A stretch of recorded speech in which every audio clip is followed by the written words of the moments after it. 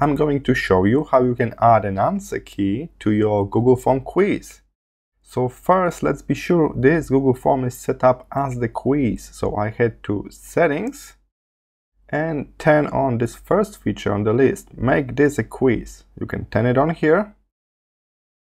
You can decide that you're going to release the score after the quiz is over. So somebody clicks Submit and they see the score straight away, or you can manually click Release the score later.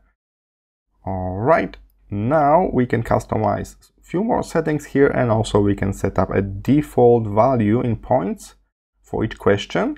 So this will only work for new questions. So if I add new question, by default, the new question will be for 1 point. I already got several questions in, so let's go back to questions and inspect that. Take a look, there's a question number 1, there's a multiple choice question. And now I can click here, answer key. This will take me to the answer view, and I can decide how many points you will get if you got the correct answer. And I can decide which answer is correct. This is multiple choice question, so you must select option 1 and option 4. If you select both correctly, you got 2 points. If you select only one, you got nothing. It's not a correct answer for this question. You can also add a feedback here, so you can put a short text for correct or incorrect answers. You can even link to a website or to a video, so that's very helpful. Alright, now I click Done, and as you can see in the question view, now I can see that this question is worth 2 points, and I can see that this checkbox is next to correct answers. Alright, let's move to the short text answer, because this is interesting one.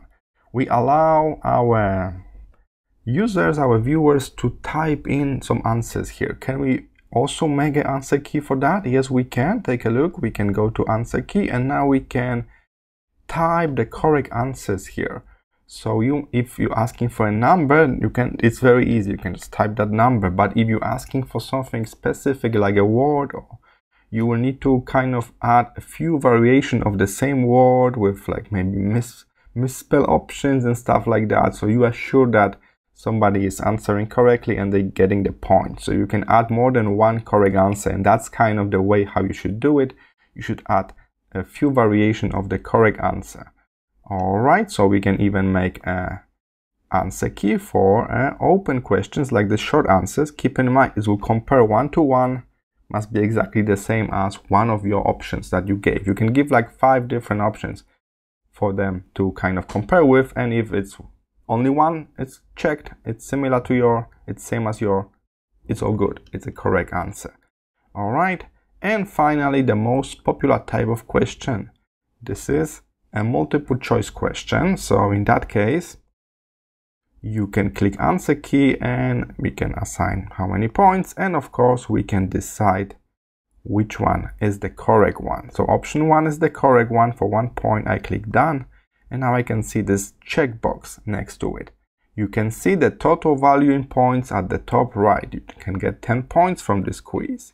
Whatever you got, if you set up the answer key correctly, you should be able to see those check marks. If you didn't select the correct answer just yet, you cannot see any check marks, so you must go to answer key, select the correct option, and click Done. And that's how you can set up answer key for your Google Form quiz. I hope this was helpful. See you in the next one.